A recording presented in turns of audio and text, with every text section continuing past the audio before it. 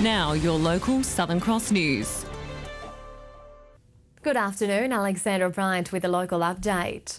An Australian Taekwondo coach has been jailed for 2 months for molesting one of his students. Described as a dedicated coach, the 47-year-old was found guilty of touching the 17-year-old girl indecently last year during one of his classes. According to the Daily Mercury, Philip Vandenbroek must serve 2 months in jail before the remainder of his sentence is suspended.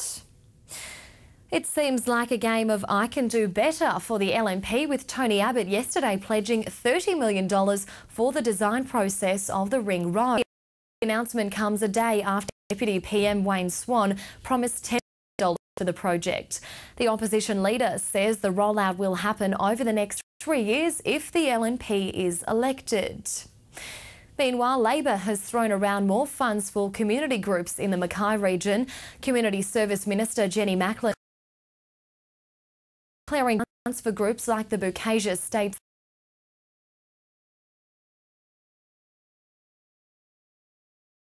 that will get $5,000 for expenses. And a 2-day protest around Collinsville has ended. Police had given the angry residents until 8 o'clock this morning to stop the blockade of QR Coal train tracks. About 50 locals the diversion there. Part of missing, but their calls are in vain, with Transport Minister Rachel Nolan saying it's too expensive. The action is estimated to have cost Bowen Basin miners around $20,000 a day. Finally, in sports news, the North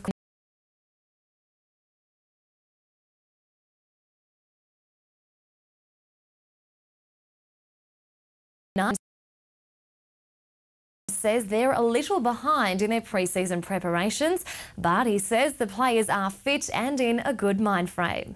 Let's take a look at how we're going weather-wise. Firstly, to the satellite. Cloud over eastern Queensland is generating. Patchy cloud in the northwest is only bringing the odd shower. Around the country, a few showers in Perth, rain at times in Brizzy 20, late rain in Melbourne, a fine day in Adelaide 16. In your backyard, a brief shower in Cairns, mostly fine in Townsville 27. Showers in Mackay, showers and storms in Rocky. Showers in Mareeba, mostly fine in Ingham 26, 27 in Charters Towers. A few showers for Innisfail 25, dry in Ayr and Bowen, showers and storms in Yeppoon.